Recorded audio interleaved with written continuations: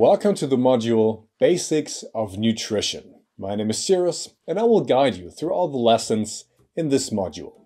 Our three main goals are to learn about the fundamental compounds that make up our food, to discover the key developments in the history of nutritional sciences, and to understand the role of macro and micronutrients in our health.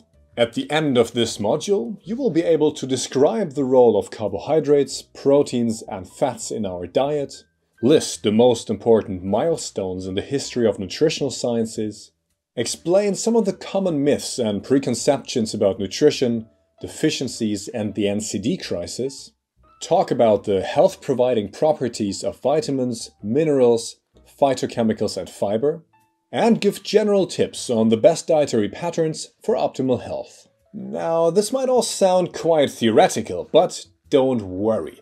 This module will be a bit different from your typical biochemistry course. We've made sure to include practical information whenever possible so that you take away clinically relevant nutrition knowledge that will help you become even better physicians and healthcare professionals. On top of that, we also include some fun nutrition history facts. Knowing how scientists develop their understanding of nutrition will help us understand the current approaches to nutrition and health. So, how does this module work? This module consists of a series of video lessons. At the end of each lesson, you'll take a short quiz to test your knowledge before moving on to the next lesson. You can complete the module at a pace that works for you and your schedule. Watch the videos and take the quizzes as many times as you like until you feel confident that you've soaked up the information. Whenever you see this icon and hear this sound, the information I gave you is an important fact. All of these key facts and figures will be collected throughout the module and sent to a cheat sheet. That's enough technical talk. Let's move on to the good stuff. Allow me to introduce the contents of this module to you. Throughout this module, we will be traveling across time. We use the best free technology available on the market today to bring you the most cutting-edge special effects. So you don't get lost. Every time we go back in time, you will see this animation. And when we come back to the present, you'll see this animation. Oh, we went a bit too far. Back up 100 years, please. On our journey across time, we will meet some famous historical figures who helped shape the nutritional sciences as we know them today. In order to give you the most immersive experience possible, we use the same top-notch, free technology in order to most accurately recreate what these personalities might have sounded like. Let's begin with our first stop, which will help us understand what kind of research shaped the modern perspective of nutrition. So, are you ready for a bit of time traveling? Let's jump in our time machine and get going. Welcome to the 18th century, where many things that are common knowledge today were yet to be discovered. Bonjour, Monsieur Lavoisier. May I introduce you to the Pan Academy students? Pan students, allow me to introduce you to Antoine Laurent de Lavoisier, the founder of modern chemistry. Monsieur Lavoisier, may we take a look at your lab, please? Well, yes, of course, you are very welcome. Just do not knock anything over. Merci beaucoup. We are in Lavoisier's lab in Paris. Now, one example of something that's just about to be discovered is the idea that our bodies need fuel, or energy, as we call it in the 21st century. With this impressive apparatus, Monsieur Lavoisier discovered that our bodies burn fuel in a combustion reaction and also emit CO2 as a byproduct, just like the futuristic fuel-burning engines that have only just been developed too.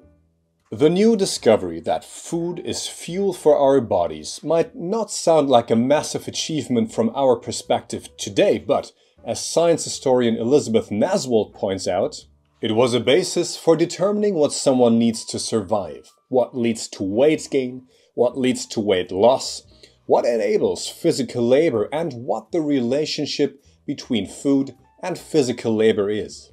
In the end, Lavoisier's research also led to the investigation of food composition, so his work helped kickstart the nutritional revolution that was about to follow.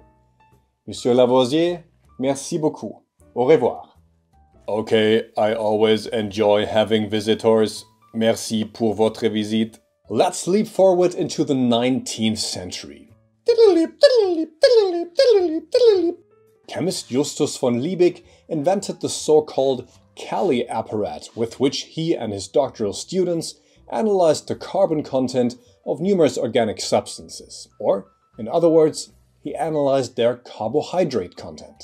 Two of the many nutritional researchers he trained, von Voigt and von Pettenkofer, built a chamber large enough to hold a large living animal with the purpose of measuring carbon and nitrogen input and output.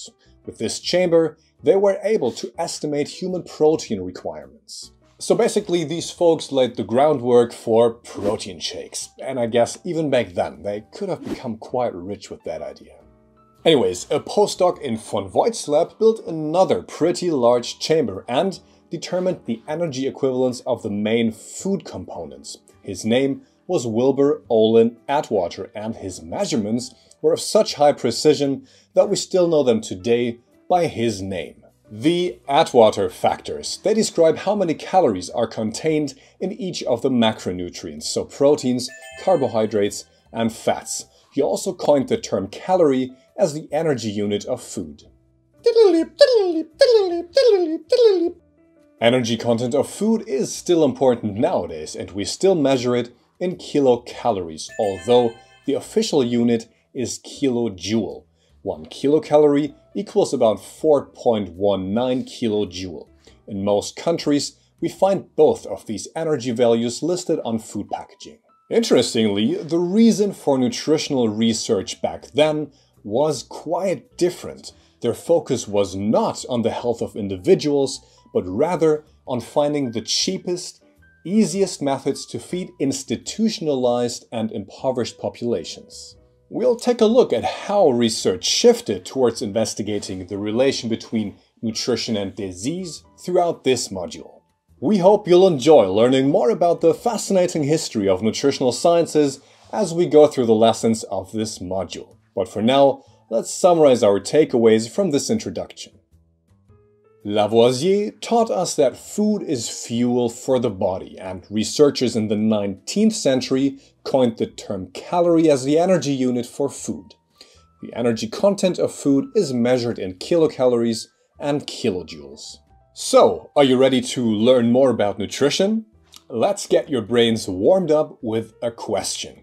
Do you know the values of the Atwater factors? Or in other words, do you know how many kilocalories protein, carbohydrate, and fat contain per gram? Find out in lesson 1, where we'll take a closer look at macronutrients.